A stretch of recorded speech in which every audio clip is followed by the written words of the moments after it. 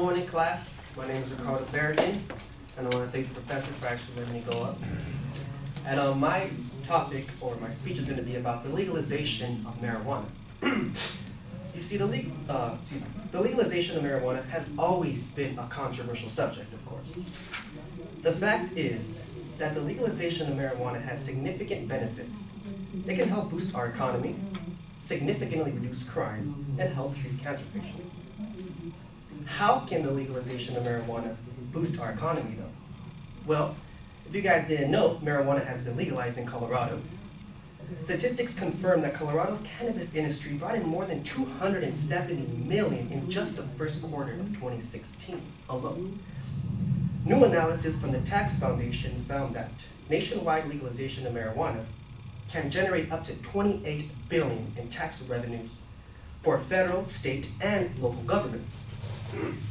This money generated can provide for more healthcare, social programs, and state-of-the-art education. We all know how important education is for our country and the rest of the world.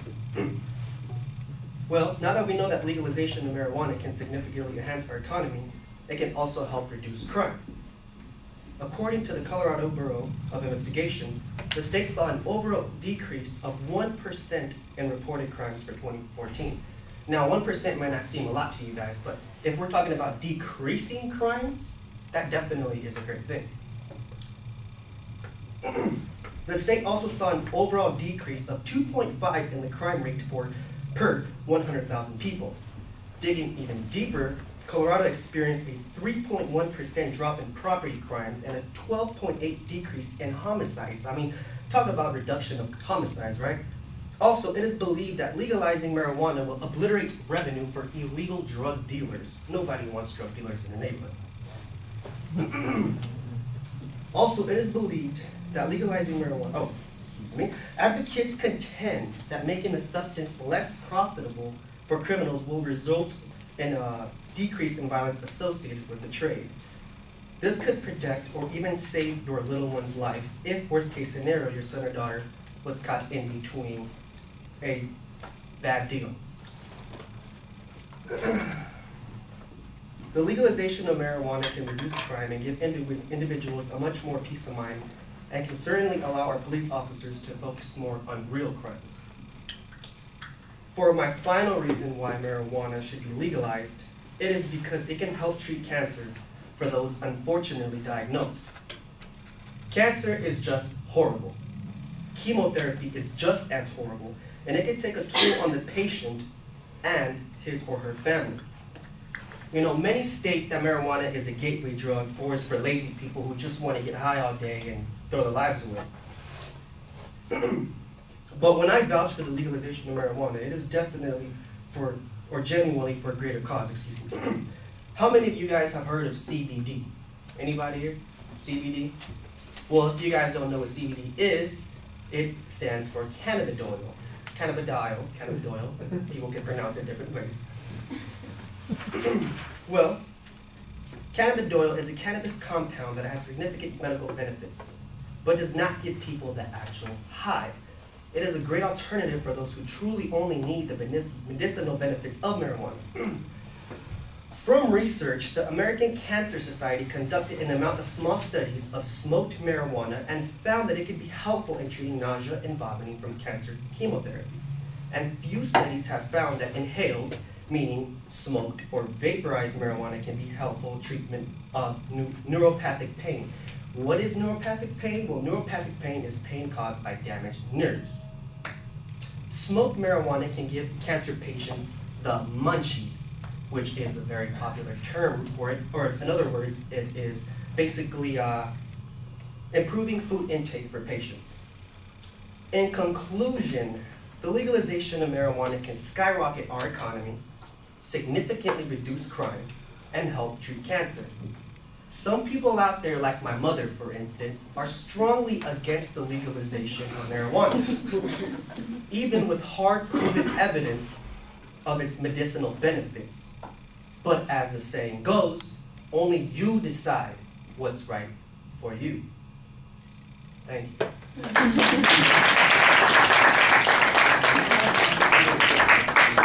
Is that even 6 minutes? Just under 5.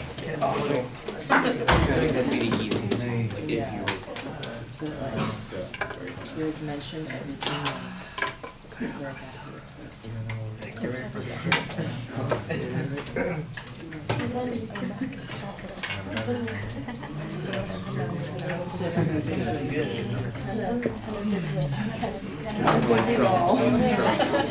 And the dog.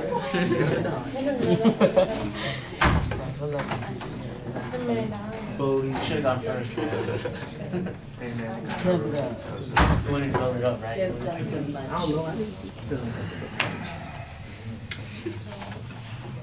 Do you have a copy of the final draft for me?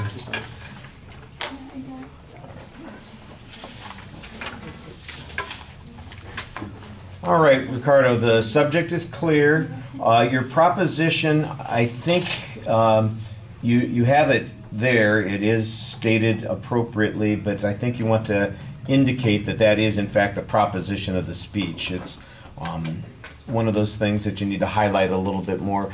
We talked about it a little bit, like in an English paper, you would never say, you know, this is the thesis of the argument here, but for an oral presentation, it's a little bit more helpful. I think most people discerned it, so it's not a huge problem, but you could probably make it more distinct.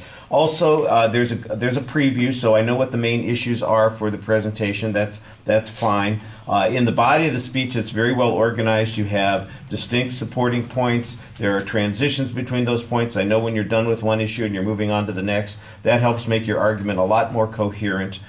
So you're doing good when it comes to the organizational issues. The evidence is, on the first point, you've got example evidence all over the place from Colorado. You've got information about the amount of money that it's generated for the economy in Colorado. You do want to give us a source on that. I think you had a source citing this $28 billion figure in potential tax revenue. That seems like a very high amount compared to any estimate I've heard. I'm not saying it's not true. I'm just saying that it seems a lot higher than things that I've heard about that. And so it probably needs some more explanation. And definitely you need to tell us a little bit about the source and how they arrived at that particular conclusion.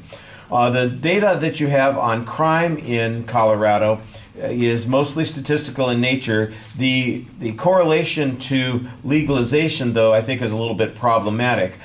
First of all, it would be understandable why crime would go down if you suddenly got rid of things that once were crimes and aren't crimes anymore. Okay, so I could see that. Why would it have an impact on some of the things that you point out, property crimes, for instance, and even homicides?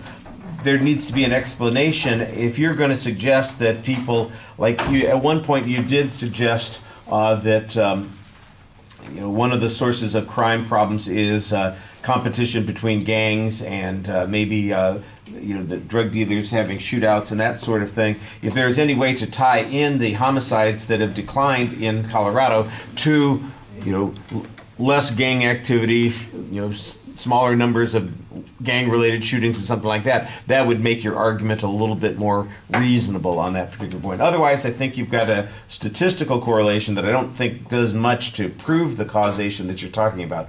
On the cancer issue, I didn't really hear any citation except the American Cancer Society study that you mentioned that talked about the potential benefits of smoked marijuana, that it has these impacts. The CBD you didn't really talk about. By the way, CBD is separate from the smoked marijuana. I guess maybe it could be vaped. I'm not exactly sure how those things work out.